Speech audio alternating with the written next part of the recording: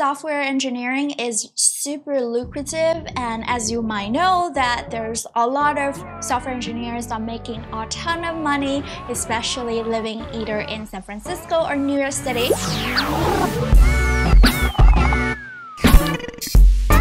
Hello everyone, welcome back to my channel. If you're currently watching this video, you are probably thinking about wanting to become someone like me, who is currently a software engineer and part-time YouTuber. I couldn't help but wonder, how is my life experience really impacts and pointing me towards who I am today? And I want to kind of share with you guys a little bit about my journey. So let's begin. When I was born, I was this little Vicky who is just curious about every different forms of arts and music. I was extremely fascinated by animes and also different kinds of forms of films. As I was in elementary school, I did take a little bit of animation, and back in the days, I think that was called Flash. As I grow older, I went to high school, and I actually went to high school in 3 different countries. In my first year in high school, I was in China, and the education was super intense.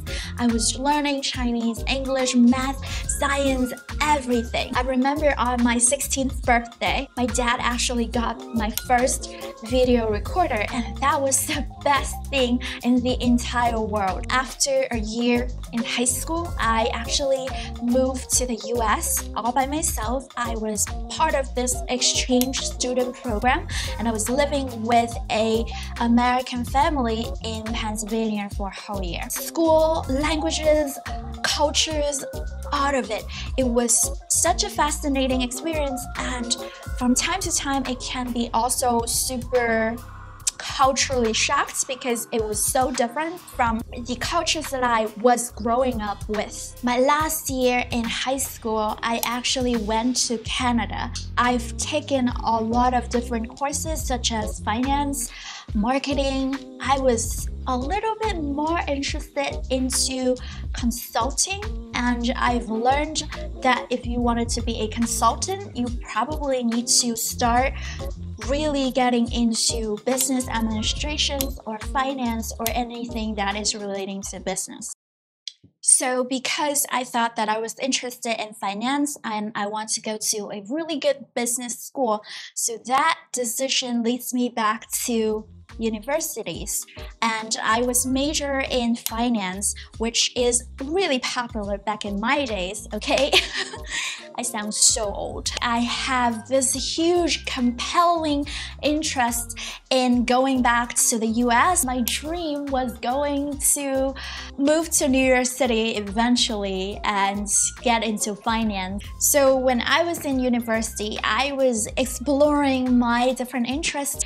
I even took some courses in arts, and I was taking nutrition classes, finance and statistics. I also took some courses in marketing, and I also took an internship in marketing and operation, which actually did not really give me a ton of experience in the field that I actually going to become today, but I did learn something about marketing. So I was minor in MIS, which stands for Management Information System, and this course is not really a computer course, and that's probably the first ever computer course that I've ever taken. That led me landing my first job.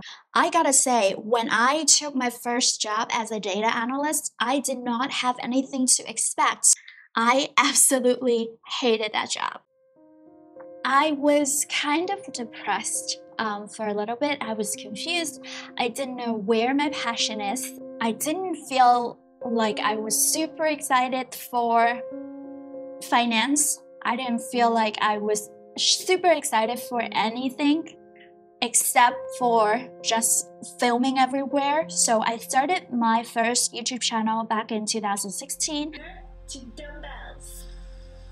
So in today's video, but long story short, that did not really come out the same way that I thought it would be. Obviously, it was way too much work to maintain on that channel, and I wasn't truly passionate about what I was talking about, and I was pretty much just lost in my career at that point. So hold on here. How does that even leading me to coding, right? That is completely different. So recently I actually started reading this book, Atomic Habit by James Clear. In one of the chapters, he said, in the beginning of a new activity, there should be a period of exploration. And now that when I'm thinking about my past journeys, I really remember that I was fascinated by so many different things in my life, like art, music, marketing, math, science, all different kinds of stuff that really just a great exploration for me. And the reason that I make this video is to remind you there are times that you might feel super confused and you don't know what you want in your life.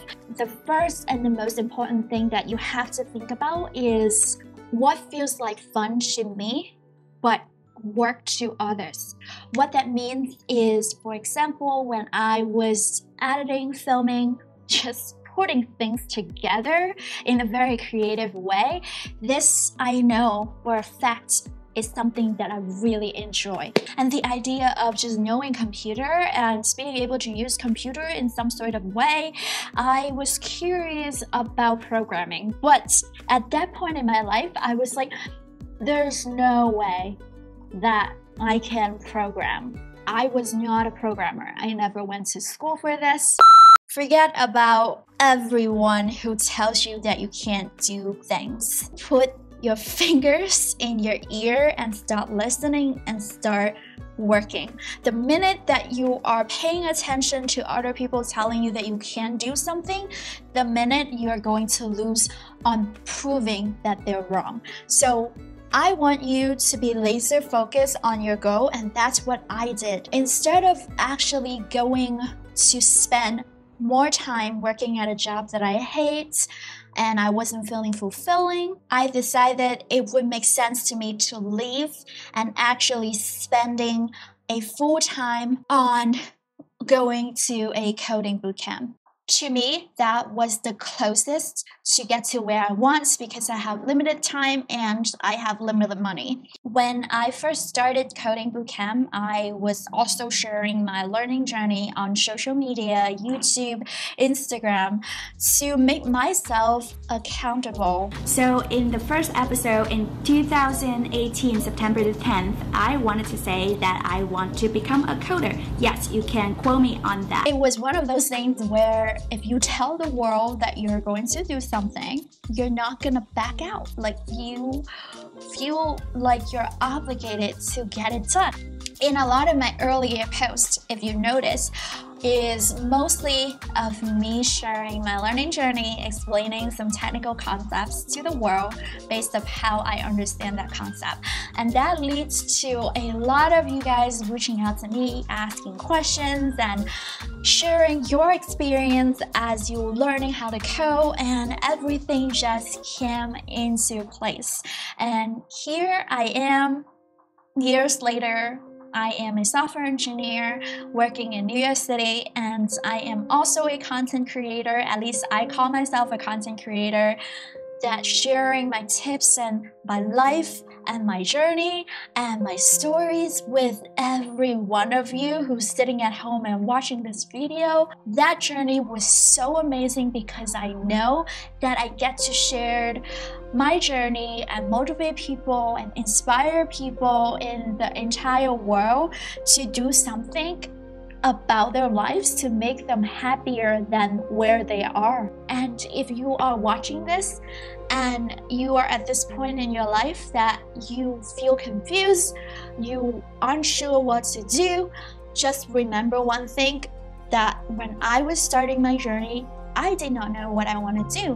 But what I do know is following my intuition, following my happiness. What makes you happy, you can pick it up, refine the purpose, and that is the most important thing, is to follow your passion and also follow your instincts. What makes you happy, you should probably do it. I hope that this video just brings you that little push.